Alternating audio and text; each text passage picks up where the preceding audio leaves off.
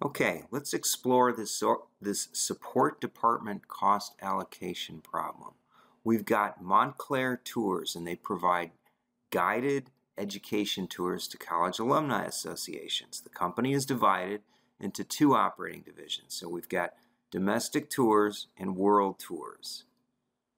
Okay, and they also have support departments, administration, and information technology. Now, we have some information that's provided in this table. Let's take a look at the first requirement. It asks us to determine the total overhead cost of the operating departments, meaning domestic and world tours, after the support department cost of the administration and information technology have been allocated using three methods.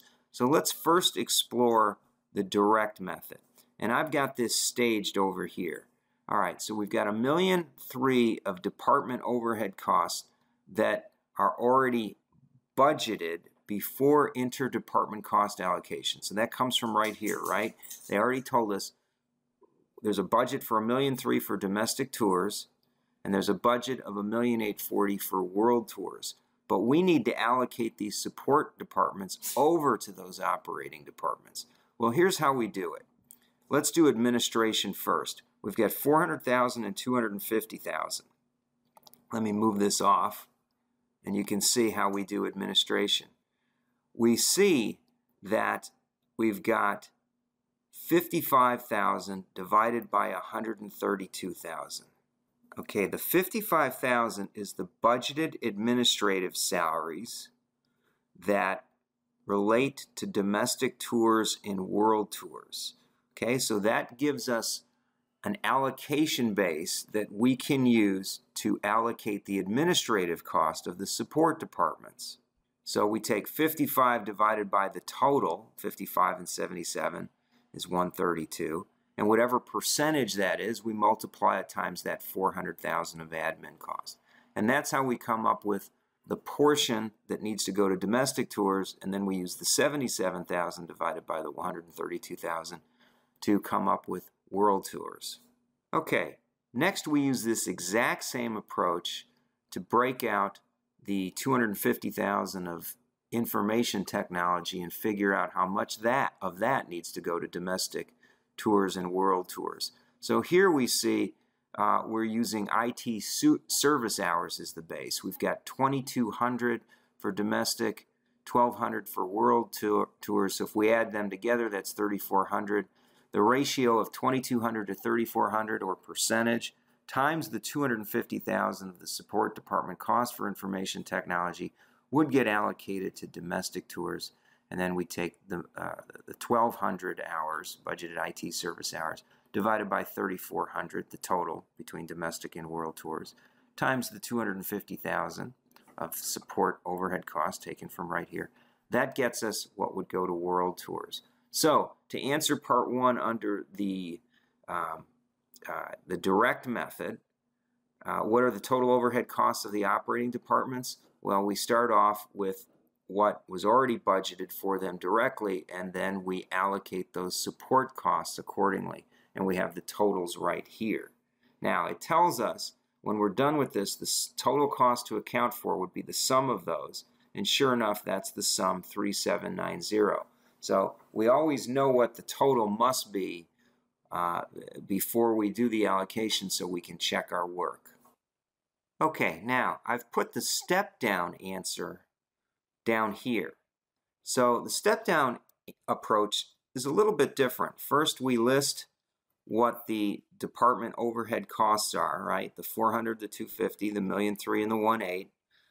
And we've got the support costs and then the operating units. And then we consider the administration. And we're going to allocate this proportionally based on the percentage of support that was work furnished by administration. So we would have to have this budgeted before we could begin, and sure enough, they give us 88, 55, 77.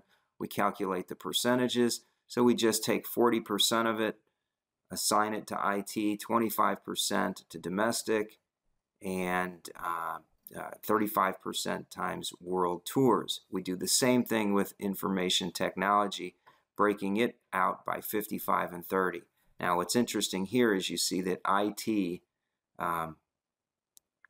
is only allocated to the domestic and world tours. In other words, you don't go backwards.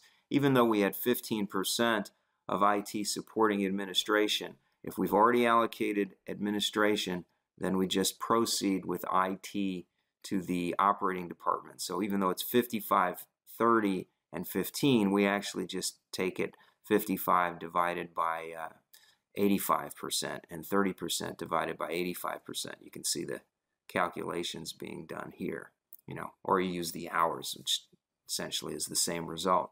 Okay, and then again, when we're done, the total cost account is the $3,790,000, just as we saw here.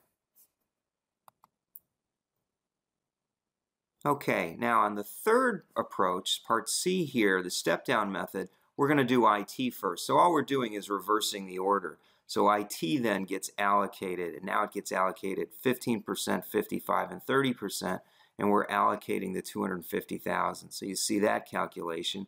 And then now the admin cost would be allocated based on 55 divided by 132, the total of 55 and 77,000, and then 77,000. So you see it's the same approach, only the orders changed. And when we're done, we've still accounted for the $3,790,000, the total that we need to account for. Okay, and finally we explore the reciprocal method. Now I've got the solution off to the side. Now this reciprocal method takes the most amount of mathematics to come up with the solution. First you have to come up with the reciprocal equations. So in this case, for administration, we've got 400,000 plus 15% of IT, right? Administration total cost would be 400,000 plus 15% of the IT cost.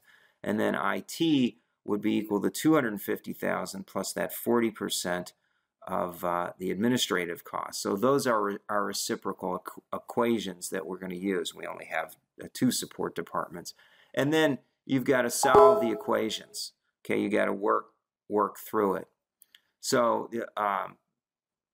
we've got 400,000 plus 15% IT, and then we plug in the other equation for IT into the calculation, and we can solve for AD. So this is just basic algebra to come up with the total support departments that would go to AD. Then once we know the AD amount, we plug it in and we solve for IT. All right, so once we know that the administrative cost, 465, 426, we're going to allocate that amount, and the 436, 170, we're going to allocate that. So we enter this as a negative because we know we have to work down to 0. And then we just apply what we know. 40, 25, and 35% are what would go to the administrative departments, right? We've got so much going to IT, so much going to domestic, so much going to world. We've got the same percentages to consider for the IT, how much going to administration, how much going to domestic and world, and we multiply it by those various amounts. When we're done, we'll be left with no cost in admin, no cost in IT, and we've successfully allocated the support cost using the reciprocal method, okay? And when we're done, of course, the total cost will still be that $3,790,000.